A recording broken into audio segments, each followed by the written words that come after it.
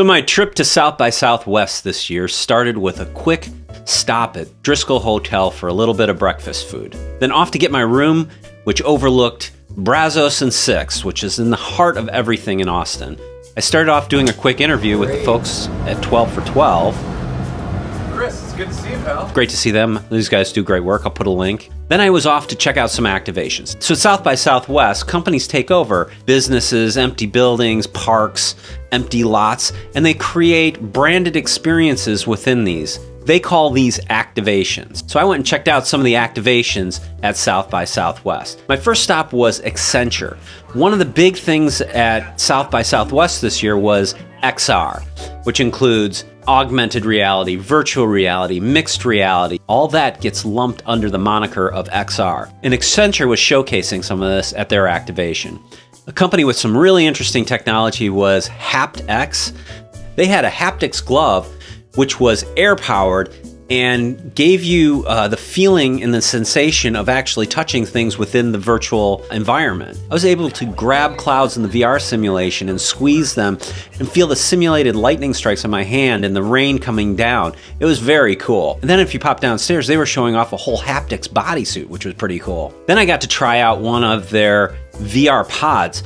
You sit in these things and they tilt back and they tilt forward and they turn, and it gives you the simulation of gravity and movement in space.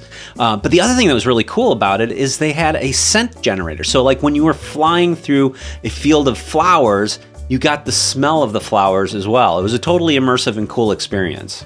My next stop was LG. LG was showcasing some really cool robots. They had robots greeting you. They have some real feel-good robots that make you happy just hanging out with them. I'm so happy. They had butler robots that help you out with household tasks. They had this robot, which could read your kids' bedtime stories and show the story on its body.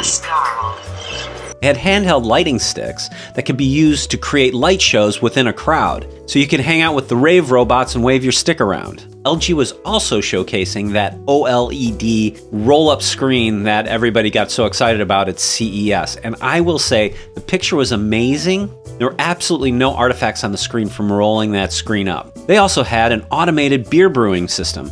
So just like the Keurig coffee systems that use the K-Cups, you had yeast, hop oil, malts and barley, and different flavorings that you could all add in with these little containers, and it would automatically brew beer for you. How fun is that? Another one that was really cool is they had a similar machine, but for ice cream. You have little flavor cups and you can just create any flavor of ice cream you want. My next stop was to pop over to Viceland. Viceland had a cool activation in an empty lot, and it had cotton candy, roller skating, live music, free drinks. Then there was Cremo, I'm not sure. They were handing out their grooming products and giving out free haircuts and shaves to people out of their Airstream. South by Southwest has the Interactive Festival, the Movie Festival, the Music Festival. They also have a Gaming Festival. And this year they had a big wellness convention where they were showcasing all kinds of wellness products, including lots of CBD-based products. Cannabis Now had an activation there where they were showcasing a lot of these hemp-based products. They had a wall of terpenes for you to smell. They had a lot of giveaways, and it was a very enthusiastic crowd. They said they were smoking hemp, but I'm not entirely sure. Torchy's is known for their tacos in Austin. They were building a mini home as a pop-up in a parking lot. It's amazing the things that get built for the 10 days that South by Southwest is running. A quick walk down to Austin's famous Rainy Street had lots of additional activations. There was the Twitter activation. There was the Snapchat activation. Canada even had an activation. Shazam was there to charge your phone. And there were long lines.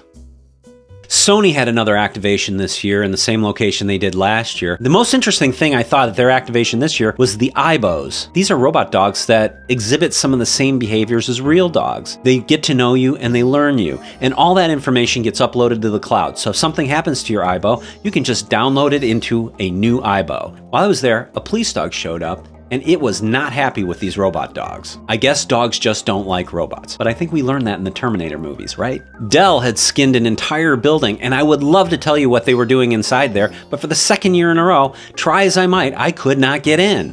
SAP had an interactive projection-mapped basketball experience, which was drawing quite a crowd.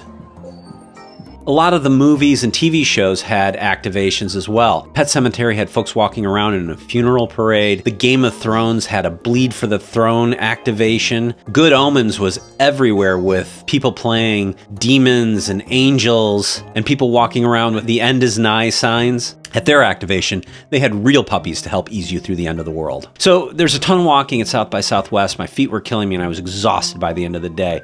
Fortunately, this year, there were scooters around to help you get to places in a timely fashion. While they literally littered the street, they were awesome to have around. So at the end of the day, I went out for dinner. There was some music streaming out of every storefront you walked past.